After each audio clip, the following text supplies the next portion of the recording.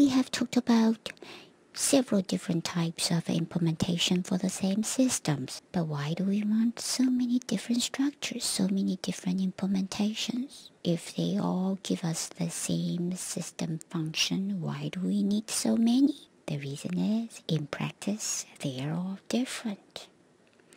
When we consider a practical systems, the coefficients are quantized, first of all. For one thing, coefficients are quantized, and when the coefficients are quantized, different structure will give rise to different system function. For example, suppose we have a desired second order system HZ. We have designed the coefficient A1, A2, B0, B1, B2 coefficient, and derived from two implementation will be like this one that we have talked about earlier. And these coefficients A1, A2, B0, B1, B2 are coefficients we may have designed using a computer. And when we design these coefficients, these can be a double number. This could be stored in double format. But in practice, when we implement these coefficients A, B, they will be quantized. When we implement that these coefficients A0, A1, A2, B0, B1, B2 are quantized.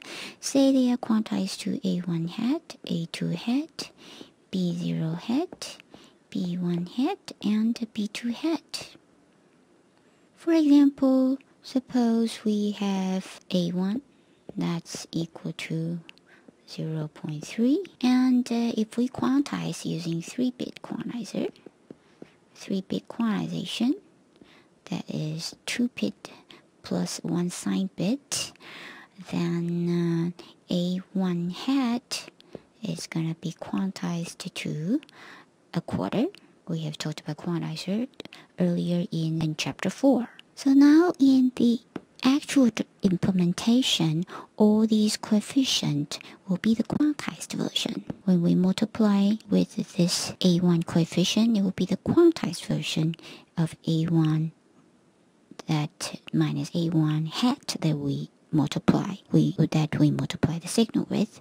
And similar here, we have A2 hat, B2 hat, B1 hat, and B0 hat. So the actual system function that's implemented here is 1 plus A1 hat, the inverse, plus A2 hat, the minus 2, B0 hat, plus B1 hat, the inverse, plus B2 hat, the inverse. So when we structure different coefficients, the structures with the different implementation with a different multiplier, when these multipliers are quantized differently, we are going to get different systems. More generally, when we have an nth order system, again, this is our desired system. When it's implemented, all these coefficients will get quantized. And what gets implemented will be this Ch6 system, in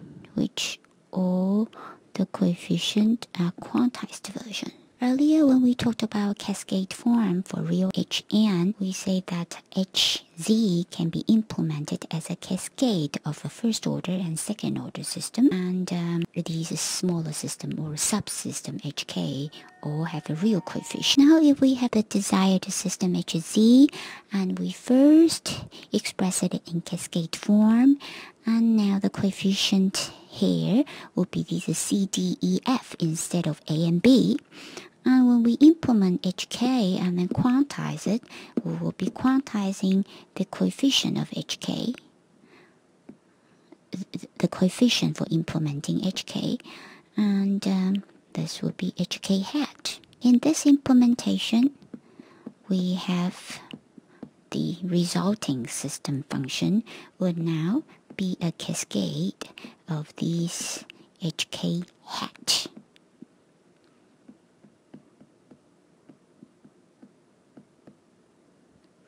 Let's look at one example to see the effect of coefficient quantization. In this example, we have a second order IIR, the real coefficient. So the coefficient here, A1 and A2, they are real. And we've only looked at the part of the poles. We have ignored, let's ignore the zeros for the moment. The poles for such a filter at R E J theta, R E minus J theta, they are complex conjugate of each other, and in particular this A1 coefficient will be minus 2r cosine theta, and A2 is equal to r squared. Now if we implement such a system using direct form quantization, then the coefficients that are quantized are these A1 and A2 coefficients. As an example, suppose the coefficients are quantized using 3 bits. That is 2 bits plus 1 sign bit. So altogether 3 bits. If we have 2 bits to represent a number, we would have a 0, 1, 0, 0, 0, 1, 1, 0, and 1, 1. And with the plus minus sign bit, altogether we have 7 possible values. And remember, A1 is actually related to the negative 2 times the negative of the real part of the pole. The real part of the poles is r cosine theta, so it's 2 minus 2 times r cosine theta. So 7 possible value for A1 will mean in particular that the real part of the pole have a 7 possible value. 7 possible value of A1 means the real part of the pole have 7 possible values. So there's the possibility it's equal to 0, 0. That's 1 possible value. And then it has 7 possible value, right? So then it has half. We have a strong 7 lines. 1, 2, 3, 4, 5, 6, 7. 7 lines representing a 7 possible value of A1. Now, how about A2? A2 is, suppose we consider the value of A2 to be between 1 and minus 1, and we quantize it, right? So it could be 0, and it could be a quarter, and it could be half, and then 3/4. These are the possible value of A2, and then plus minus with a plus minus sign. But then when we consider A2 is actually equal to r squared, so we have only positive values. So r squared, the possible value for r would be the square root of these 4 values, 0, and then half, and then 1 over square root 2, and then square root 3 over 2. So these are the possible value of r. R represents the radius where the pole lies on. Now let's draw the possible radius of for which that we can have the pole. This is a circle of a half. Oh, sorry about my circles. And then 0, and then also 1 over square root 2. That will make it around 0.7. So here, let me draw as 0.7.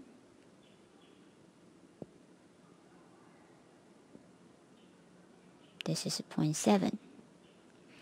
And then there's also square root 3 over 2. That would be around 0.86. So it's around here.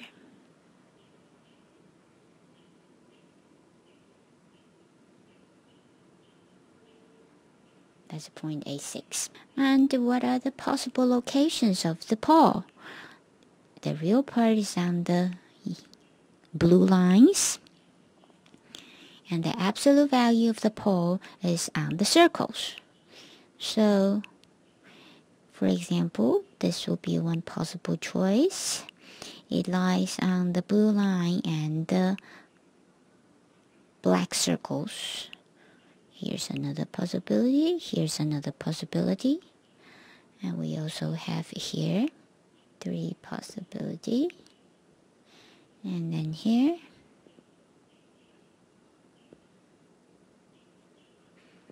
and here 2, and then we have another possibility here. These are other possible location of the poles in the first quadrant. And we can see that the possible pole locations are on the grid formed by the vertical line and the circles. And one thing that we may notice is that the grid is sparser around x-axis. So the most of the location of the possible location of the pole is here, here, here, here, but there are not the whole lot of choices of the poles around the real axis. Now let's consider a different implementation of a second order IIR system. You will be asked to derive the system function for such a system in class. For such a system, the pole can be verified to be at the poles are alpha plus j beta and alpha minus j beta complex conjugate pair. And we notice that in this implementation something is different. The coefficient that are the multipliers in such a system happen to be alpha, beta, and these happen to be the real and imaginary part of the pole. When we implement the system, we quantize the coefficient. We are quantizing the real part and the imaginary part of the pole directly, as opposed to the case in the previous direct form implementation. We are quantizing the real part and the absolute value of the pole square. That's the value that we are quantizing. But here, we are quantizing the real part and imaginary part directly. Now, suppose we draw out, we identify the possible location of the poles as in previous example. Then the real part would have 7 possible locations, and the imaginary part would also have 7 possible locations. 1, 2, 3, 4, 5, 6, and then 7. And like before, the possible location of the pole are on the grid. But now this time, the grid are formed by the vertical and horizontal lines. And here are the possible location of the pole in this case. And we can see that they are more uniform. Their distribution is more uniform instead of concentrated on the places away from the real axis. Pole location more uniform. So when we consider all these different structures, different implementations, although it may be the same without coefficient quantization, but with coefficient quantization, they all have different stories. Just now we talked about coefficient quantization and their effect. Now let's talk about other imperfection in a practical system implementation. For example, not just the coefficient of the system that are quantized, the signal that are being processed are also quantized. For example, in this ideal case, we have a C2D that takes samples of a continuous time signal, and it's supposed in a discrete time. As an example, we have a first order IIR filter here, and then we convert it back to the continuous time case using a D2C converter. That's the ideal case without quantization. Now let's take quantization into the picture. When we take samples of the input signal, we have talked about earlier in chapter 4 that the samples are quantized. Suppose we quantize it using B1 bits. So this is a B1 plus 1 bit A to D, B1 bits plus sign bit. And then when the signal is being processed in the digital domain, we have Z inverse here, a delay, and then we multiply it by the coefficient A, but now the coefficient will be quantized as well. Let's say it's quantized to A hat. After the signal is being multiplied with A hat, then there's another quantizer. They will quantize it to B bit. Let's say it's quantized to B bit. Say that's the number of bits that we use to process the signal. And now we are going to convert the signal back to continuous time. And let's say we are using a B0 plus 1 bit D to A. Then we will first make it a signal of a B0 bits, and then D to C. We'll get a C hat signal back.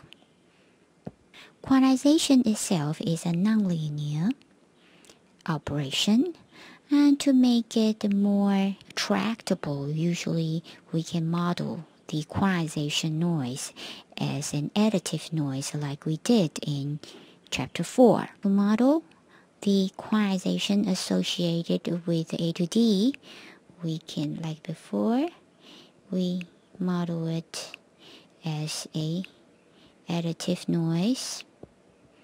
Say this additive noise is E1, and here we have Z inverse, and then the quantized coefficient A hat, and for the quantization we model it as a additive noise E to N. Let's say it's E to N. And now for this quantizer associated with the D to A, we can model it as another additive noise E3, and then C to D. And with such a linearized model, we can then analyze the effect of this B1 bit quantizer, this B bit quantizer, this B0 bit quantizer, the effect of all these three quantizers on the performance of the system.